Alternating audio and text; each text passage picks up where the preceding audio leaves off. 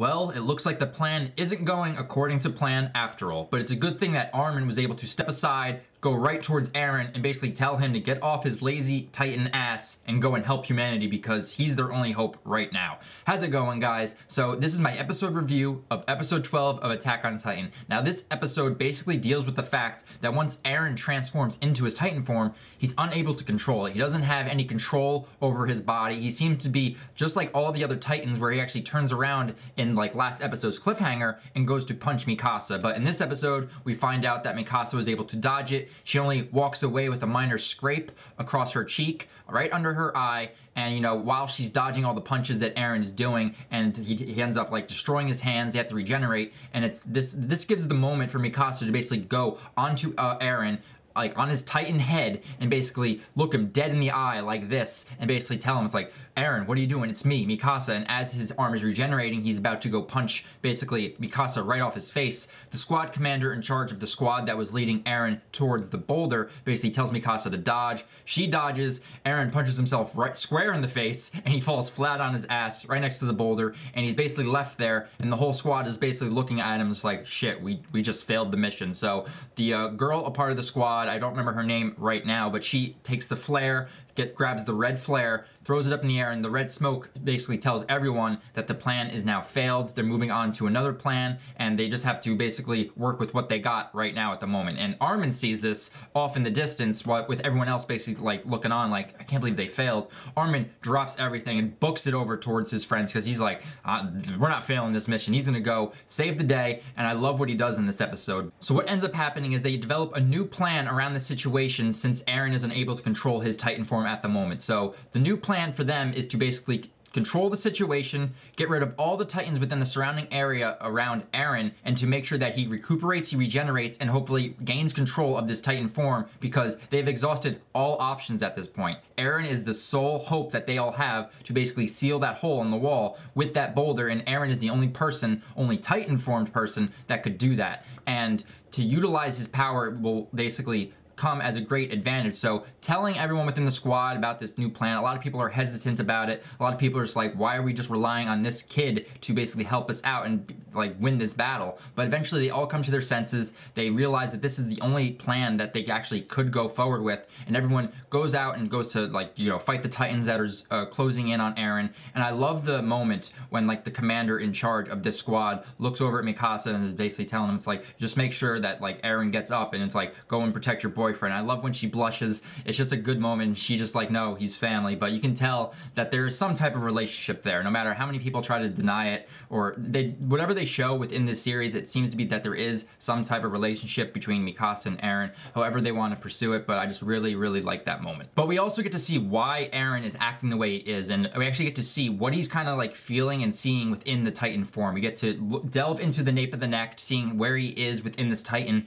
and he's actually in a daydream in a way. He's actually in like this hallucination to where he's actually at home with his dad, his mom, and Mikasa. He's back in his younger days. He's back when we first got introduced to him in the series, and he's basically in this warm blanket. He's basically, you know, enclosed. He feels safe. He feels warm, and he doesn't want to do anything. So that is basically why, and I don't really know why this is actually happening within the Titan form. There's not really much explanation as to why this is happening to Eren, but it's just basically to show that he's in this dazed state. He's hallucinating, and it's such a perfect dream for him that he doesn't want to leave it. So Mikasa and everyone are basically battling off the Titans, and eventually Armin shows up at the scene and is basically looking at Mikasa as he's standing on top of Eren. Is like, what the hell just happened? And Mikasa gives him the rundown of what the whole situation is, and this is when Armin, being the smart character that he is, knows exactly what to do. He uses his 3D maneuver gear to anchor himself onto Eren, and since, you know, Eren came out of the Titan out of the nape of the neck earlier in the past few episodes, he realizes, well, if I just stab him, not dead center, but a little off to where it just nicks him,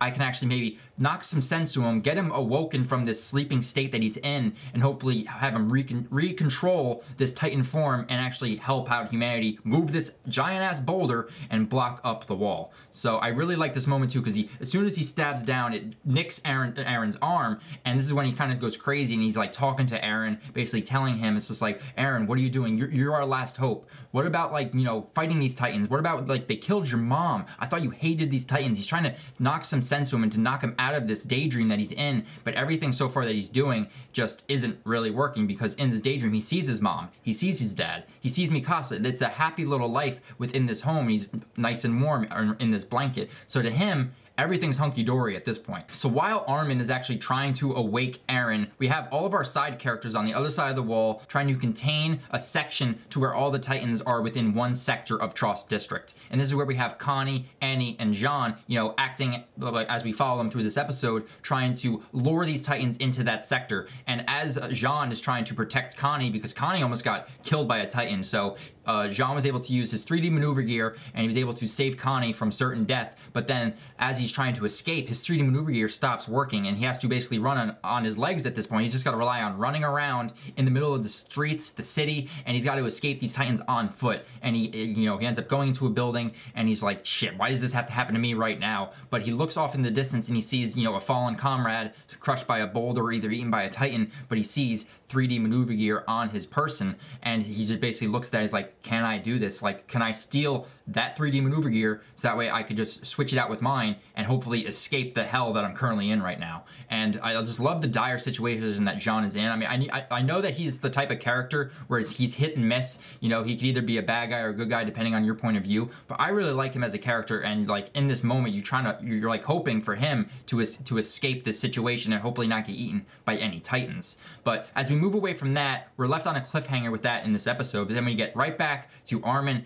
yelling and talking to Eren. He eventually snaps him out of it because he's like, what about going outside? Wasn't our dream to go outside to see oceans, deserts, lavas, like all these sorts of beautiful, amazing things that they have never seen in their world, but we're so accustomed to in our world? And this is what snaps Eren out of his funk. He realizes, like, what is your desire? And I love this moment because as he realizes that the world is his and his alone, like as a human being, the world is his oyster in a way. And I love the moment where he realizes this, snaps out of it, and everything kind of like lights on fire and everything, and kind of like it's a good symbolism for him igniting his will and desire again, against these Titans, his anger for the Titans. And I love that symbolism. I'm not sure if even that is symbolism, but that's what I get from that moment, to where it just sparks fire, everything basically disintegrates, and it's his anger, his will and desire to destroy these Titans reignited once again. And then we just have Eren's Titan form basically screaming at the top of its lungs, and that's all we're left with in this episode. And I think like the last episode, episode 13 coming up after this one, is going to be like the final episode for this arc, and I'm really looking forward to reviewing that episode, because we're going to end the first half of Attack on Titan, and then we're going to be moving on to the second half. But overall, I think this was a very good episode. It's nice to see Armin actually being the one that's smart enough to figure out the whole situation and get Eren out of his funk. So what did you guys think about this episode? Leave your thoughts in the comments below about, Eren entering that dreamlike state. What did you guys think about watching that episode for the first time and seeing Eren in this type of situation? And how do you feel about Armin having to be the one to wake him up? But then, besides, Eren, Mikasa, and Armin, what about our side characters? How do you feel about them, still going forward with the plan to put all the Titans in a corner, and then Jean's predicament that he's in right now? How did you feel? Were you scared for his life, knowing that he might die in the situation, or were you not even worried and you just didn't even care about his character? Again, leave your thoughts in the comments below, and subscribe to my channel if you guys are catching me for the first time, because I'm doing reviews on all Attack on Titan Season 1, and then at the end of this month, Attack on Titan Season 2 is coming out April 1st, and I really, really can't wait for that. I'm going to be doing reactions and reviews to the whole second season, and I hope you guys join me along with the ride, and we can just get like conversations started in the comments on just Attack on Titan in general. So I'm really looking forward to that, guys. My next episode, episode 13 review, will be out very shortly after this. I hope you enjoyed this review, and I just look forward to more Attack on Titan content. So that's it for this video, guys, and until my next video, I'll talk with you guys then. All right, guys, see you later.